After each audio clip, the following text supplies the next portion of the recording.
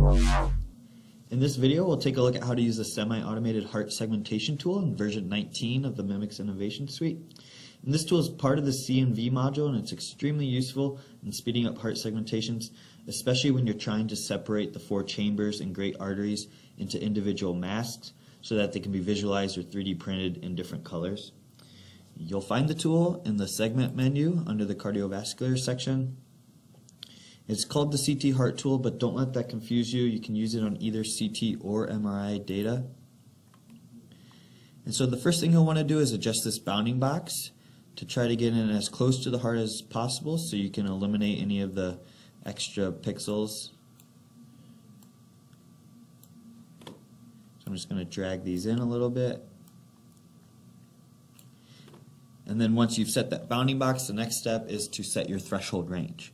So I'm just going to drag the slider for the minimum value of our range to about a value where I'm going to be, capturing the blood pool sufficiently, but I also don't want it too low where it's going to start bleeding out.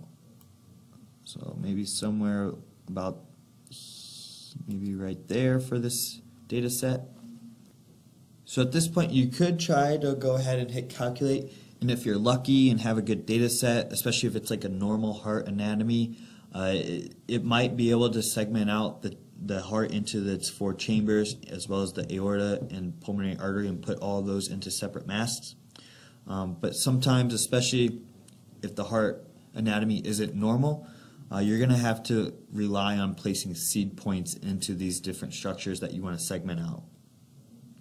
So to do that, we'll just hit this add button here, and the first thing we'll place a seed point in is the LA, or the left atrium.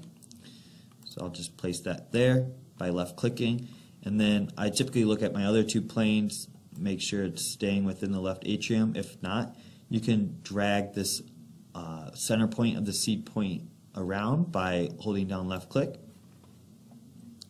And then we'll just go to the next chamber, which is the LV, or left ventricle, and I'll scroll around to find that and left click to place another seed point. So typically I like to work in the axial images, and I'll do the right atrium. And if you need to, you can adjust the size of these seed points by holding down left click and dragging the outer ring of the seed point.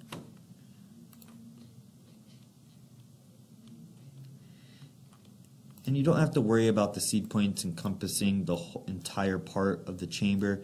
You just got to get it somewhere close to give the algorithm a rough idea of what you want. And you can also place multiple seed points for each structure. So like for this aorta, I'll probably place one near the aortic root, and then maybe another one on the descending aorta.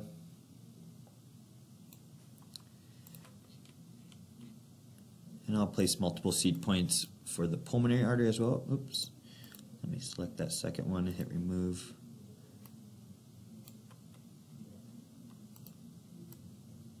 So I'll maybe place one near the root, and then one in the left pulmonary artery branch and one in the right pulmonary artery branch.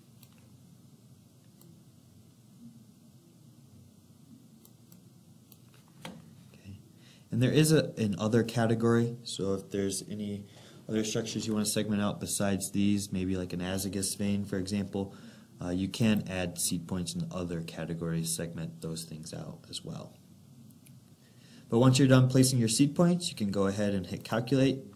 And so depending on the data set, it might take anywhere from 5-10 seconds to a couple minutes to calculate.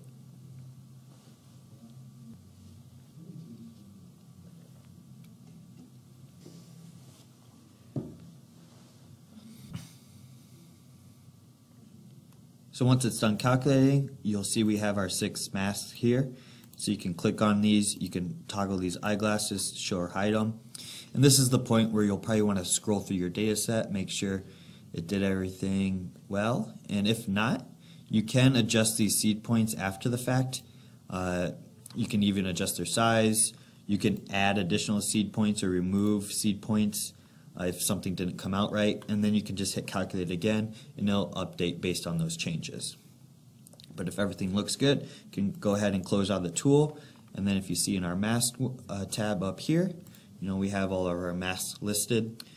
So there is one for the blood pool, so it gives you the entire blood pool. If I turn on the 3D preview, you can see that.